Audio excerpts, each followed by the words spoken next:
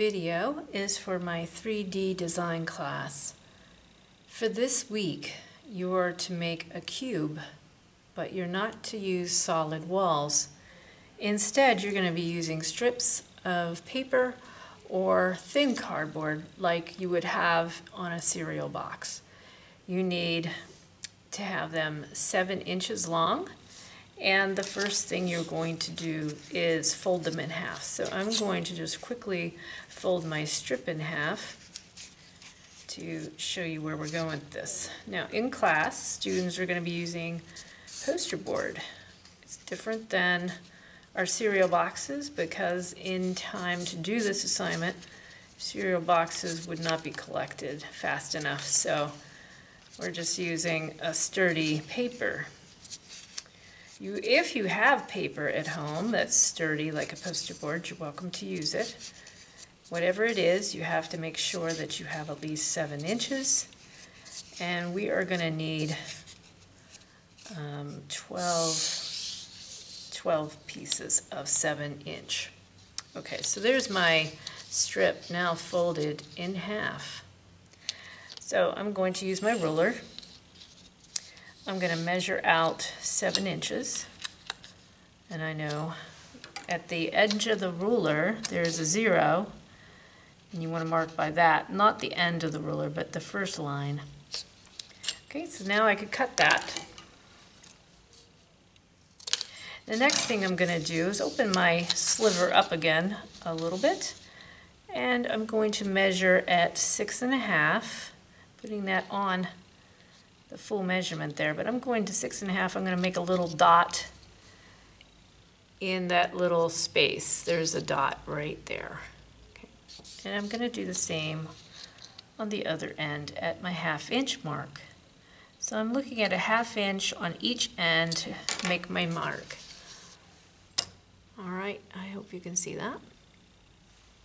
Now what I'm going to be doing is taking my scissors and slicing to that little dot down the corner of my fold on each end. So I have a slice, kind of like rabbit ears, and I'm going to fold into my inside section. Okay, so the outside fold is here on the bottom, and the fold goes inside. Do it again. I'm folding inward on my little dot. And so now each end should have a 1/2 inch of overlap.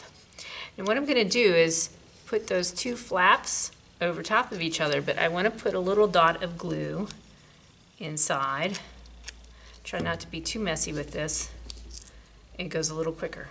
Now I'm trying to square up this corner here so that it's a 90-degree angle when I'm putting that glue on. If I have any flap that's left over, I might snip that off with the scissors. And I'm going to do the same thing on the other side. Add a little glue between my flap section here, and making sure that I have a 90-degree angle corner as well.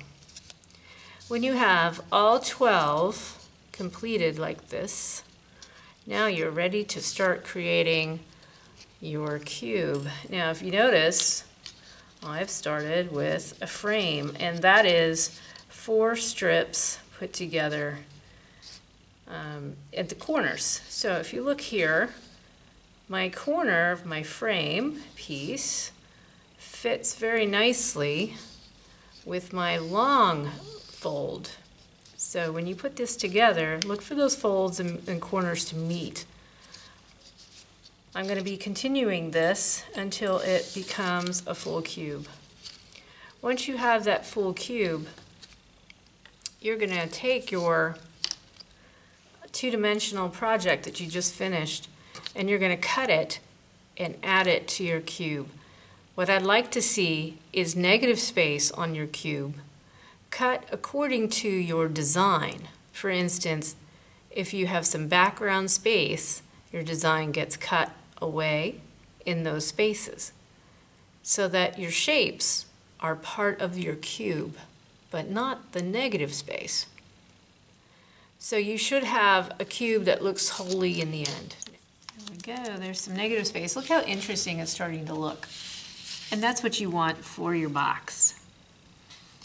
I think this is the last one I'll do for now, and I will show you what I'm going to expect from you for this assignment. And I'm hoping that all my assignments are easy enough to do and are easy materials for this first part. But this is the first assignment in the 3Ds class that is going to go to in the round. All the other assignments that we've done, aside from the Q-tip one, we're starting to develop all sides of it. So that's exactly what you're going to do with this. Now I'm going to flip this over. I have a portion of my box made, and I'm going to actually show you the end of this. So you start off with your frame, and now I'm going to put my frame on top of my previous frame with sticks. And that's how my cube will be made. All right? I might as well glue this real quickly. It probably won't set up well enough for us to work with, but I'll try to work around that for this video.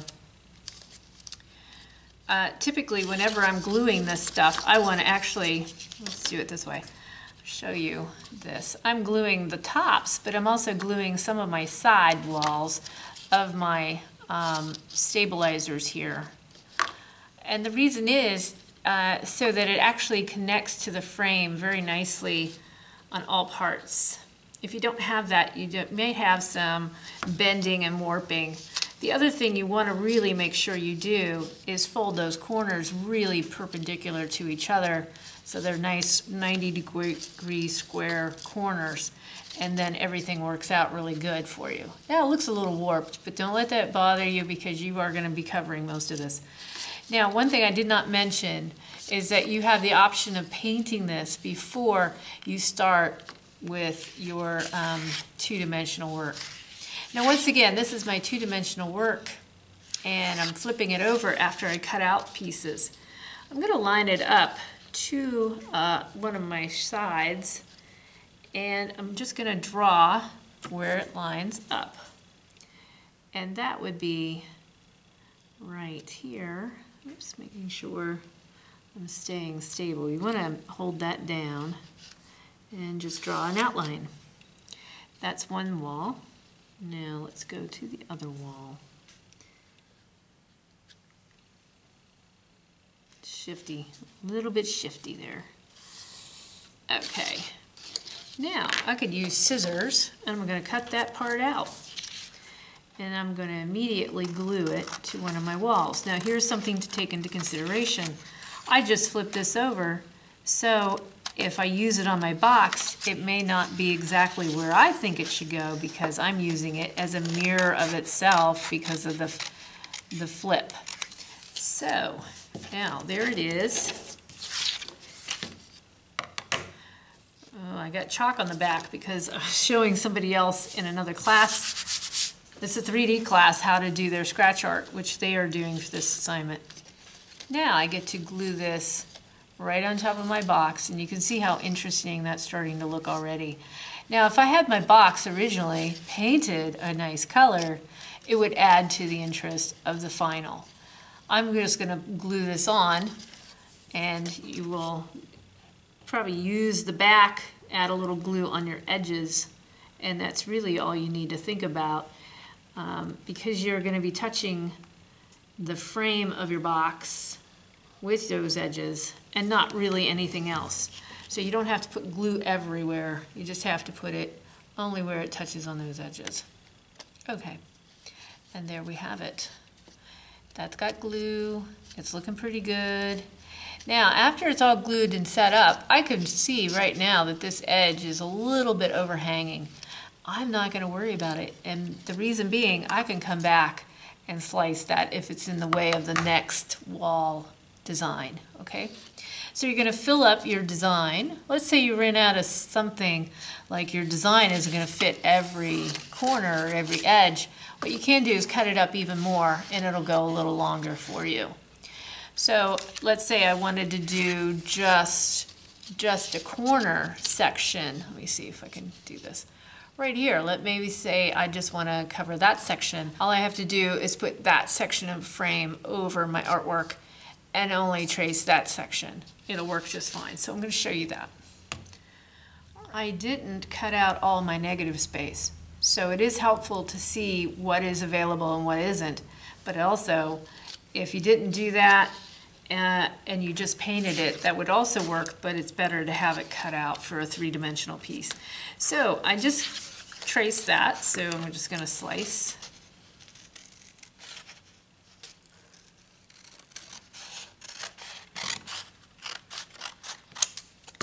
And now that is ready to go on my section.